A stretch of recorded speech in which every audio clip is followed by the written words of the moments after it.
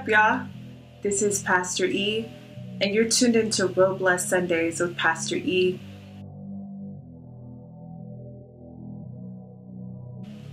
I love you. I love you. I really do. I love you because my destiny is directly aligned to your reaching yours.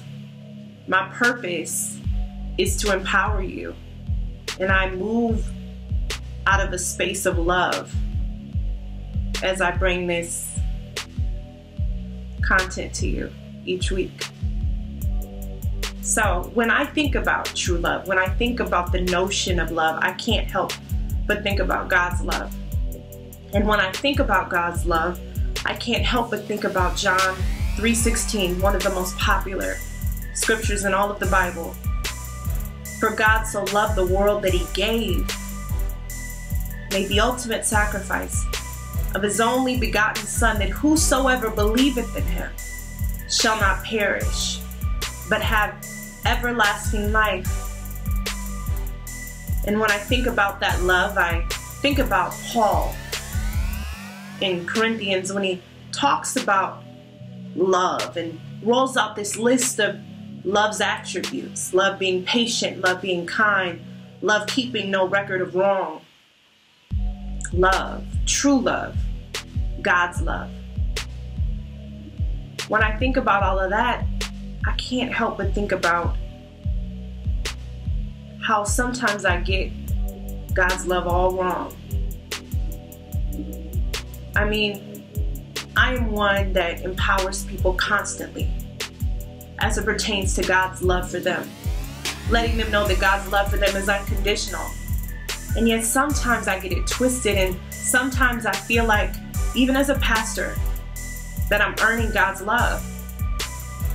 That somehow when I don't perform as well, be it if I make a mistake or I don't read my scriptures as often as I'd like, that somehow God isn't checking for me anymore and I'm out.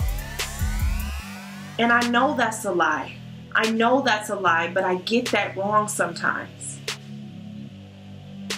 And so when I need help outside of my village, if you will, that empowers me, I'm reminded of Romans 8:38 and 39 that says that nothing can separate me, you, from the love of God that is in Christ Jesus. Nothing. It highlights life, death, angels, demons, and it goes on and it says nothing in all of creation is able to separate us from the love of God that is in Christ Jesus. And that includes you. Maybe you have that warped narrative too. Maybe you get it wrong too, and sometimes think that you have to earn your way into God's heart. But that's so wrong. That's not true.